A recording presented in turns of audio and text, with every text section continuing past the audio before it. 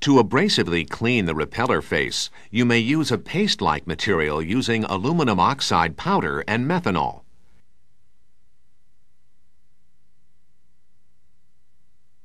Using a cotton swab, apply some of the aluminum oxide slurry to the critical surface of the repeller.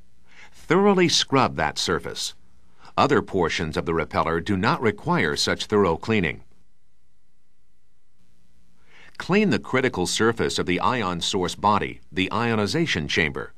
Then remove the electron burn left by the filaments.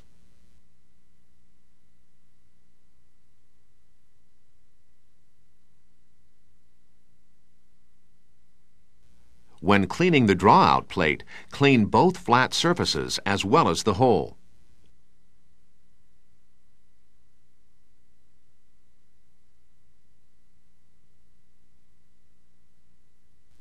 Next, clean the internal bore of the draw-out cylinder.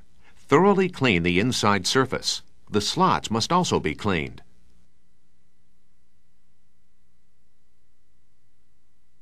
Next, clean the surfaces of the ion focus cylinder and the hole.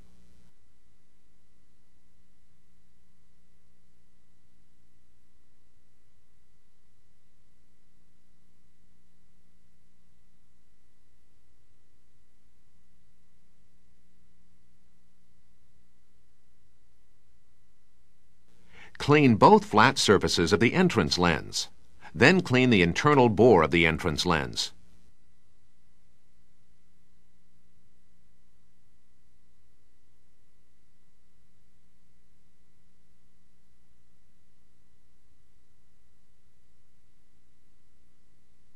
To abrasively clean the repeller face, you may make a slurry or paste using aluminum oxide powder and methanol,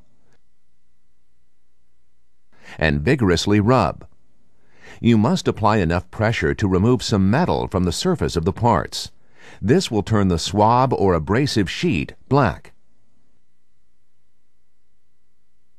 You may also use the green abrasive sheets.